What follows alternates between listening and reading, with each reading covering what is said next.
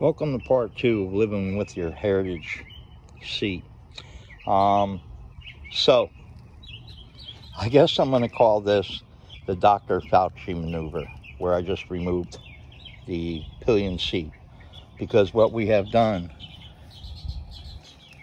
is we have gotten gain of function. Now the back of the foam seat can move. It's not being constrained by the pillion, and the foam has somewhere to go.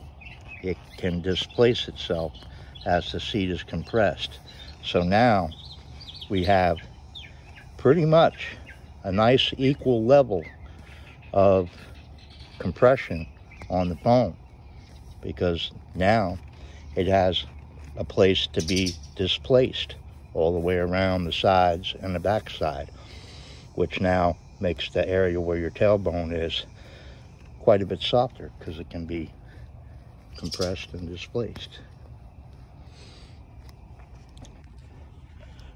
There might be a part 3. I'll have to see how things work out, because now some modifications need to be made, either to the nose of the pillion